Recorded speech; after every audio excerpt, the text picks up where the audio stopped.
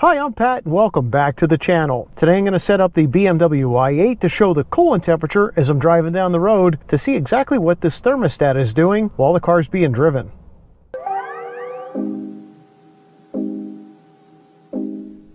If you're new to the channel, please click the subscribe button and ring that bell for notifications, and be sure to give this video a big thumbs up. It really helps. Now recently, Heidi and Franny's garage put out a video that talked about the thermostat and the temperature sensor and the engine control module and how they all decide how to open and close the thermostat on the BMW i8.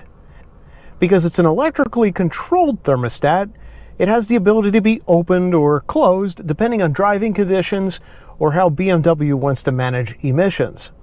So today I'm going to show you exactly what you got to do to bring up the coolant temperature on the dash and be able to monitor it as we drive around in sport mode. Now, Samcrac put out his video where he drove his BMW i8 around and he showed that it overheated. Well, just prior to that, Sam reached out and said, Pat, how do I actually see what my coolant temperature is instead of having to hook up all kinds of diagnostic equipment? And I said, Sam, there's a way to see it, and it's in the service menu. In order to get to the service menu on the dash of the BMW i8, you've got to take the last 5 digits of your VIN, each individual digit, add them up, and that's the number that you need to use to unlock the service menu. So my last 5 digits added up to 24. So I'm going to walk through the process of displaying that coolant temperature information by unlocking the service menu. The first thing we need to do is press and hold the trip reset button for about 10 seconds. And then we'll get to see our service menu come up.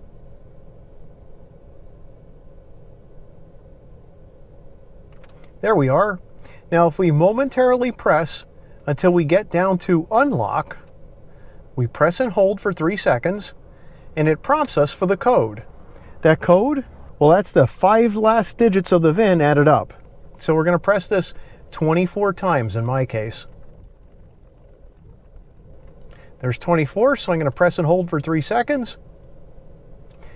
And then I'm going to come down to temperature, and I'm going to press and hold for 3 seconds. And now I get to see the important information that I'm looking for. I see the coolant and the oil temperature. There's even a battery temperature there.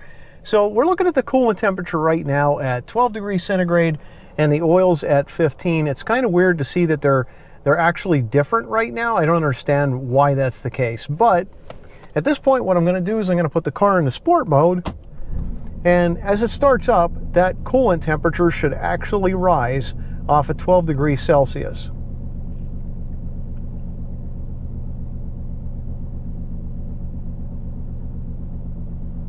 There we go. It's already up to 13, 14. So what I'm going to do is actually take this for a ride and then see exactly what this does as I'm driving.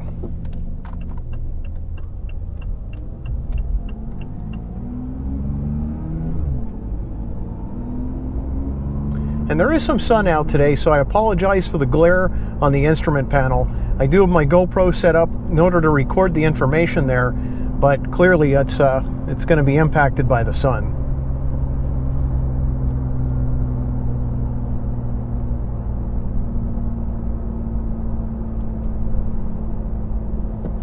And as you can see, as I'm driving in sport mode, I'm just driving around the speed limit, and I'm going up and down some hills right now. I'm being very gentle with the throttle. I really don't want to shock the system with a whole lot of heat right now. And at the same time, I want to see exactly what this coolant will do, or the coolant temperature will do, as we're driving normally.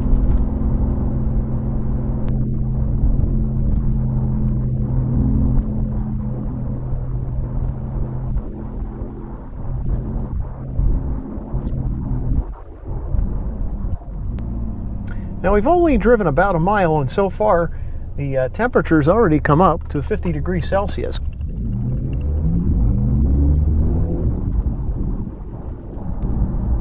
going to have to put my hand here in order to shade the instrument panel because there's just too much glare to be able to capture exactly what's going on the GoPro right now.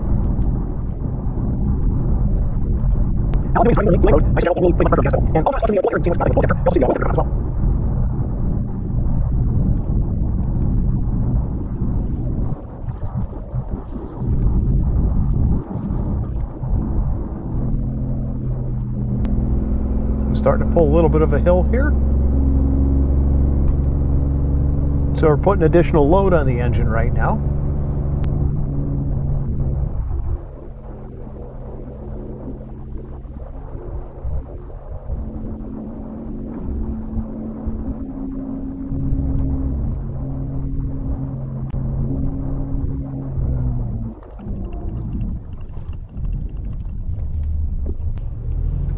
And I just turned around and be heading back the same way that I just came. Again, I'm just driving normally, not really pushing the car too hard, so we get to see exactly what happens with the coolant temperature under normal conditions.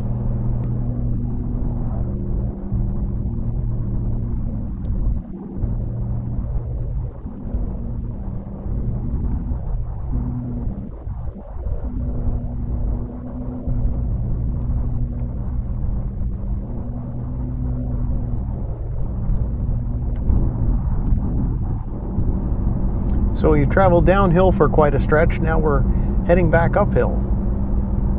So we'll be putting another load on the engine as we're pulling the hill here. And we get to see those temperatures climb, now up to 80 degrees centigrade.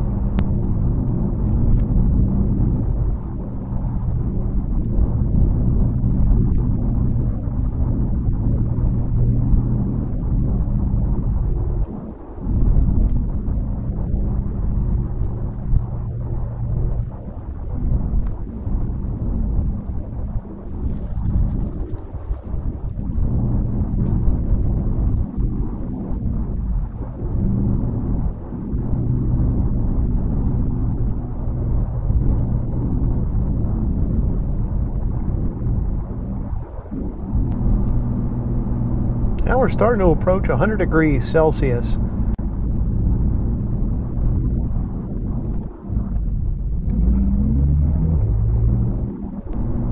There we go, 101.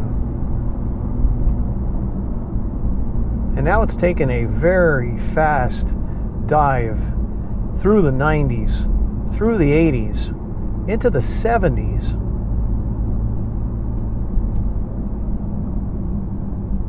There we stopped at about 74, 75 degrees Celsius. So it looks like the thermostat opened for a short period of time in order to bring the temperature down into the 70s. Now I am currently stopped at a red light, about ready to make a turn onto a faster road. So at this point we'll be able to get the car up to a higher speed and then see what happens with the thermostat then.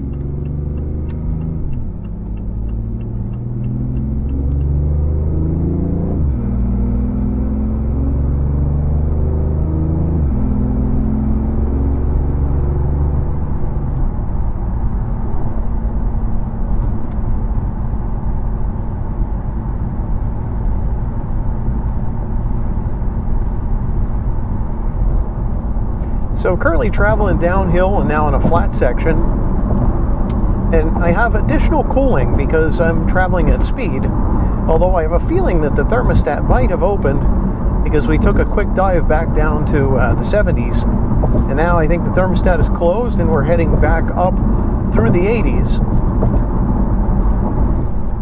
As I'm driving along, I'm slowly coming up to a point where I'll be climbing uphill, so there'll be an additional load back on the engine once again.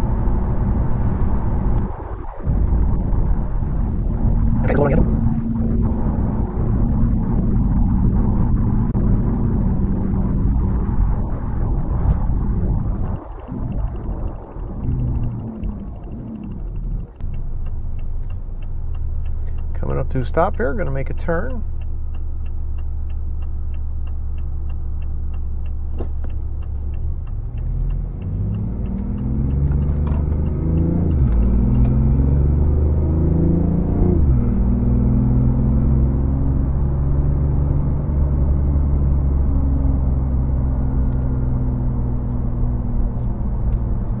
And once again, now we're heading back down. So it definitely looks like the thermostat wants to open around 100 degrees Celsius and then close around 75 degrees Celsius.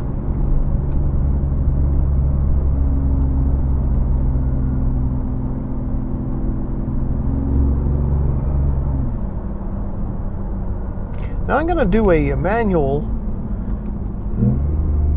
control of the vehicle.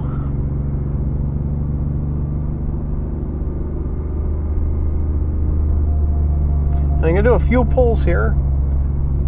It's an empty road, and see what happens.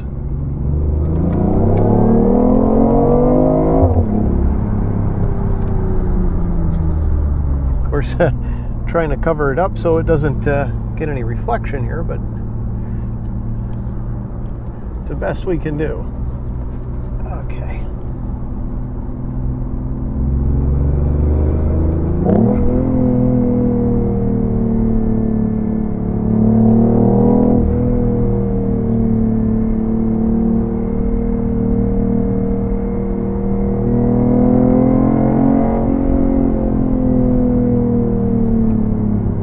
As you can see, we're hanging around 80 degrees now.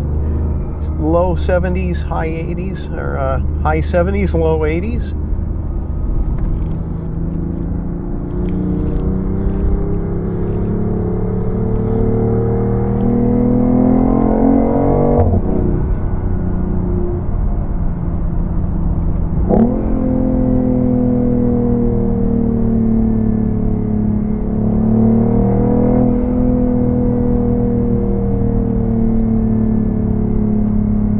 So the thermostat definitely wants to open when the car predicts that I'm actually going to be driving more sportily.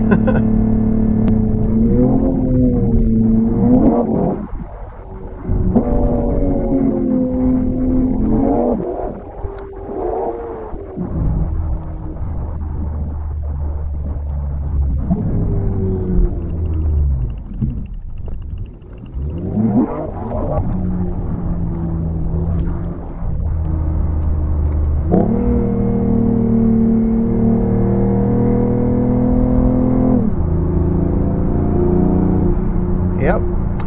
As soon as it thinks that I'm going to stay high in the rev range and I'm going to definitely be pulling a lot more power, or requesting a lot more power, it's definitely opening that thermostat more. So it's definitely deciding to make a decision based upon my input.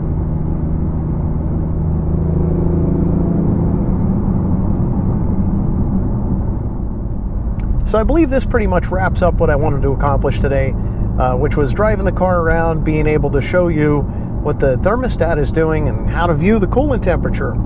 So if you enjoyed today's video, please give me a big thumbs up. If you haven't subscribed to the channel, please click the subscribe button and ring that bell for notifications. I'll be posting more cool car content. Thanks for watching, and happy motoring.